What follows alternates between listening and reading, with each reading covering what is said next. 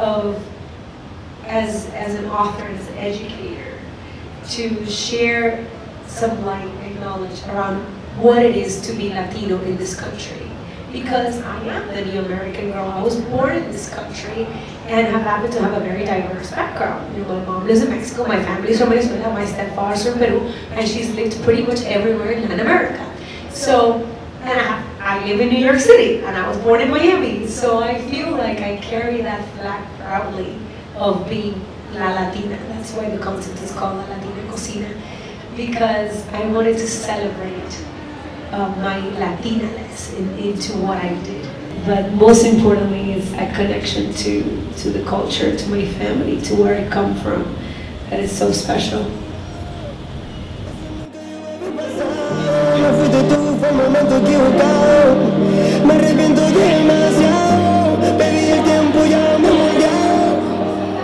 Y ahora que estoy preparado, me entero, baby, que estás fuera del mercado.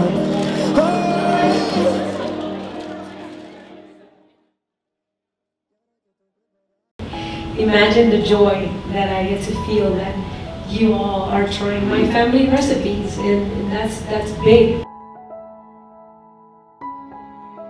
I think food for me is also learning about other cultures. So even like this amazing relationship that I have with Grace, like I have learned so much about Latin food, and now I feel very confident to make like Latin recipes, and vice versa. You know, to be able to share your culture with somebody through food, I think it brings you pride and joy, and then that shared learning experience, so that other people can, you know, feel that love that you're able to provide. Well, that's a concept that we created. This is Grace. This is Enjoy. Do you want a little cookbook or anything?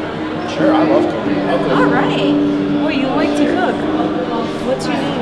Ian. How do you spell that?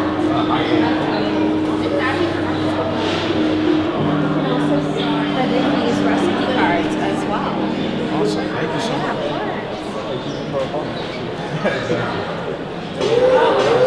Is that off campus? Yeah, we're going to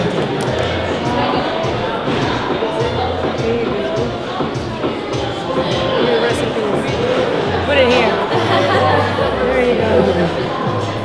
Enjoy, guys. Take You guys care. have a good day.